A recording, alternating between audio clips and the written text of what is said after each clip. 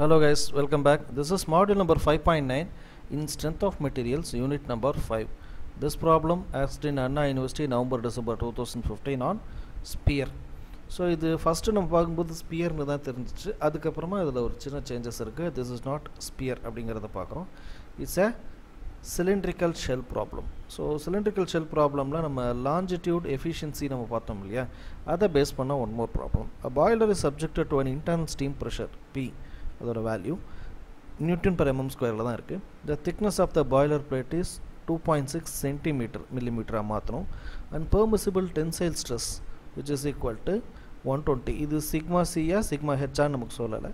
Find the maximum diameter d max when the efficiency of longitudinal joint is 0.990 and circumference point 40%. இதிலேருந்து நம்ம கண்டுபிடிக்க வேண்டியது d max எவ்வளோ அப்படிங்கிறது தான் கண்டுபிடிக்கிற மாதிரி இருக்கும் இல்லையா. ஸோ இதை பேஸ் பண்ணி longitudinal efficiency ஒன்று, circumferential efficiency ஒன்று, அதை பேஸ் பண்ணி ப்ராப்ளம் போகுது. ஸோ ரிகார்டிங் திஸ் ப்ராப்ளம் திக்னஸ்ன்னு சொல்லும்போது 2.6 சென்டிமீட்டரில் இருக்குது, இன்ட்டு 10ன்னு போட்டிங்கன்னா மில்லிமீட்டராக மாறிடும். பியோட வேல்யூ மில்லிமீட்டரில் இருக்குது, no conversion. Sigma eta L eta C D நம்ம கண்டுபிடிக்க வேண்டியது diameter. So first step hoop stress which is equal to P into D divided by 2 into T into circumferential efficiency. Circumferential efficiency இங்கிறது 40%, 40 கீழ் 100ன்னு போடும்போது we get 0.4 அப்படிங்கிறத பார்க்குறோம். Okay, அடுத்து இந்த இடத்துல இருக்கக்கூடிய 2 கேன்சல் ஆகுது. 26 into 4 இன்ட்டு இங்கே 120ஓட மல்டிப்ளை ஆகுது this வேல்யூ. அப்போ we get 1248 millimeter அப்படிங்கிறது நமக்கு கிடைக்குது. அடுத்து sigma c circumferential stress equal to PD divided by 4T into sigma L. So இதோட வேல்யூ இது ஹூப் ஸ்ட்ரெஸ் இருக்குது, இது லாஞ்சிடியூனல், சாரி சீன் போட்டேன், லாஞ்சிடியூனல் போது longitudinal efficiency 2 into D divided by 4 into 26 into 0.9 because 90% சொல்லும்போது 90 divided by 100 which is equal to 0.9.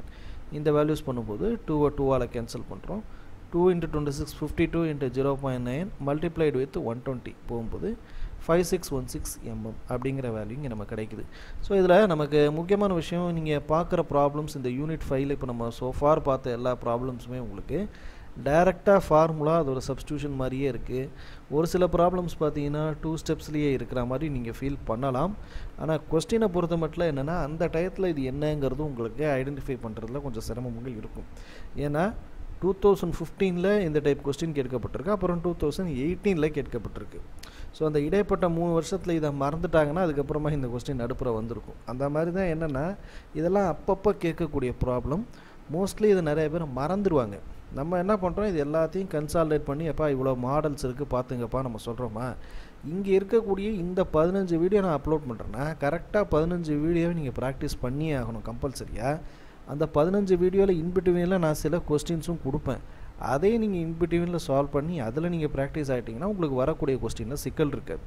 ஏன்னா எடுக்கிறவங்க எப்படி எடுப்பாங்கலாம் தெரியாது. ஒரு 2 years 3 years கேப்பில் எப்படி வேணாலும் கொஸ்டின்ஸ் மாறலாம். ஸோ அதனால தான் சொல்கிறேன், எல்லா ஆன்சர்ஸு எல்லா மாடல்ஸையும் பார்க்கணும். பிகாஸ் உங்களுக்கு ஏ அண்ட் பி ஆப்ஷனில் ஆப்போசிட்டில் வெறும் டெரிவேஷனை கொடுத்துட்டாங்க அப்படின்னா நீங்கள் வேறு வழியே கிடையாது, 100% நீங்கள் மனப்பாடம் பண்ணி தான் டெரிவேஷனை எழுதி ஆகணும். அப்படி இல்லைன்னா இங்கே கொடுக்கக்கூடிய problem any type of application ப்ராப்ளமாக இருக்கலாம், அல்லது ஈஸியான ப்ராப்ளமாக கூட இருக்கலாம், இல்லைனா ரேர் ப்ராப்ளமாக கூட இருக்கலாம். அதனால தான் நம்ம என்ன சொல்கிறது, மறுபடி இதெல்லாம் ஃபோக்கஸ் பண்ணுங்கள். உங்களுக்கு டக்கு இருந்துச்சுன்னா, லக்கு டைமிங் இருந்துச்சுன்னா உங்களால் ரொம்ப ஈஸியாக அட்டன் பண்ண முடியுங்கிறத நம்ம சொல்கிறோம்.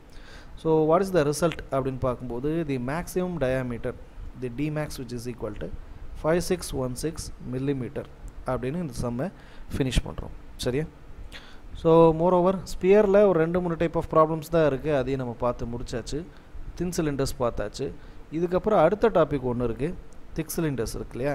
ஸோ திக் சிலிண்டருக்கு போகிறதுக்கு முன்னாடி ஒரு சில ப்ராப்ளம்ஸ் ஆன் திக்னஸை மட்டும் நம்ம கண்டுபிடிக்கிற மாதிரி ஒரு சில ப்ராப்ளம்ஸ், ஒரு 2-3 ப்ராப்ளம் இருக்குது. அதை சால்வ் பண்ணிவிட்டு we will go to thick cylinder அப்படிங்கிறத பார்க்க போகிறோம்.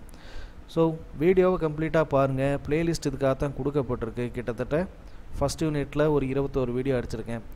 செகண்ட் அண்ட் ஃபோர்த்து மட்டுமே கிட்டத்தட்ட ஒரு 40 வீடியோஸ் இருக்குது. தேர்ட் யூனிட் ஒரு 8 வீடியோ கொடுத்துருக்கேன். ஸோ எல்லாத்தையுமே நீங்கள் ஆர்டர் பை ஆர்டராக பார்க்கணும் அப்படிங்கிறது கேட்டுக்கிறோம். So as usual, like the content, share the content, put comments in the comments box.